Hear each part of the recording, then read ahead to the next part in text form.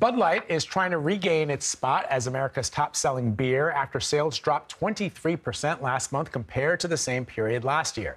Analysts blame the plunge on a Bud Light ad posted on social media by a transgender TikTok star. This month, I celebrated my day 365 of womanhood, and Bud Light sent me possibly the best gift ever, a can with my face on it. Check out my Instagram story to see how you can enjoy March Madness with Bud Light and maybe win some money, too. So many conservatives boycotted Bud Light after the ad went public, and when the parent company tried to distance itself from it, it caused backlash with the LGBTQ+ community. Wall Street Journal reporter Jennifer Maloney joins us now to talk about this. So we should clarify, Jennifer, for people to understand.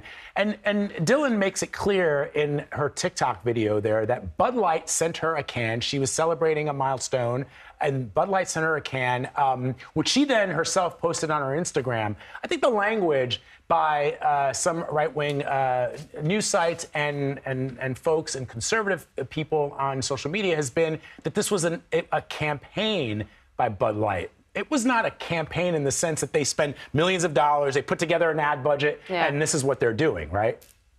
Right. It was not a campaign. And this can was one single can sent to Dylan Mulvaney as a gift. It was not commercially available on store shelves.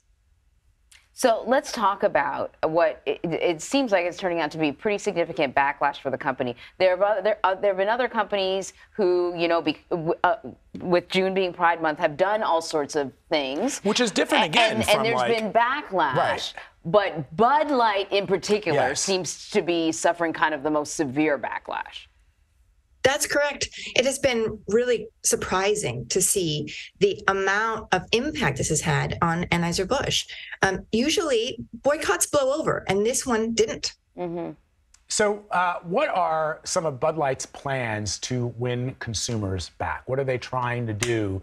And I guess the question then becomes, and this is why I was trying to seek to get clarification on whether this was a campaign or not, because if this wasn't really a campaign, then they're probably kicking themselves because this is something that they're losing a significant portion of their revenue for a one-off. Yeah. For a one-off. Right. It was a one-off. It was not some concerted effort. It wasn't some big investment by the company. We're going to go all in on trans rights. It wasn't that at all. So right now, Anheuser-Busch is planning to launch a new series of television ads this week, actually, leaning into the themes of country music and football, which are themes that resonate with their drinkers.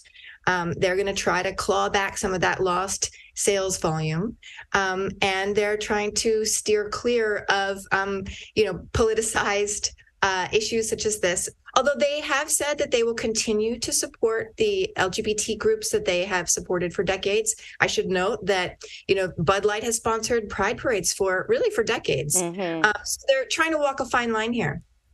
I think a lot of companies have been trying to do that. I think a lot of companies were caught off guard because a lot of the things that they had been doing to celebrate or mark Pride, they'd been doing for decades. And they have no idea why the backlash is so severe now. I thought to myself, man, Bud should just lean into it then. You know what I mean? Well, what's interesting is, as she's pointing out, that they have in the past done campaigns specifically for Pride, and no one has had a problem with that. So the question is, and again, this is just how social media blows things up, right? It was just one can.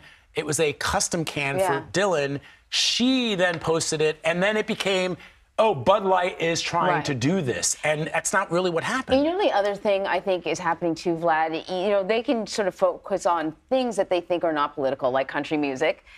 But everything has become political now. There are so many landmines that it's so difficult to avoid offending someone. Trans rights really have become a focal point of conservative politics in the U.S.